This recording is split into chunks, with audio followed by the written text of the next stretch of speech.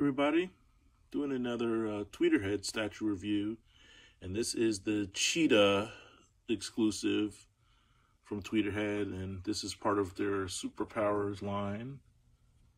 And so this one was kind of a long time coming, but it finally came in. And there's not too many Cheetah statues. I know there was a Sideshow premium format one, kind of similar to this, but after the movie came out, I was hoping to get some more Cheetah statues and figures, but this one's kind of neat. I have it right here displayed with the EX head with the long hair, and this is basically how I'm gonna display it. So we'll get you in close for the portrait. Really good fierce look there with the green eyes and her sharp red claws.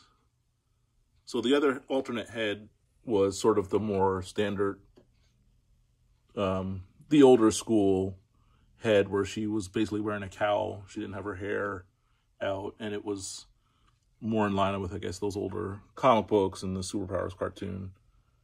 And you can see she's kind of wearing heels here, so it's like she's wearing a suit, whereas in the more recent iterations of the character, she actually has like feet, you know, like animal feet and claws and everything. But they did a real good job on all those spots, and then the tail kind of just plugs in there. And then the base is real cool. It's like a jungle kind of base, all those leaves and vines and rocks, and you even got the column. And the spear is just loose. It just kind of sits there. You can see the back of the hair. Those spots, they almost kind of, to me, looks like almost a pattern of like maybe a bikini or something. The way there's like darker spots or bigger spots and then smaller ones. It's cool the way they made that pattern, and then it kind of fades to, you know, nothing on the back of her legs and on the front. There is a slight fur texture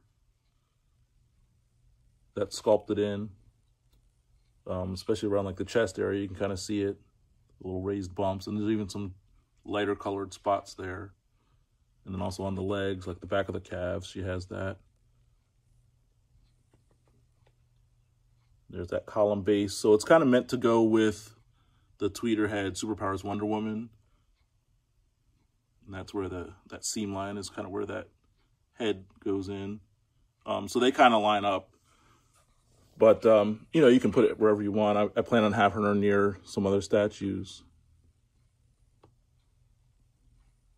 But there you go. That's a quick look at the Tweeterhead Superpowers Cheetah statue. And thanks for watching.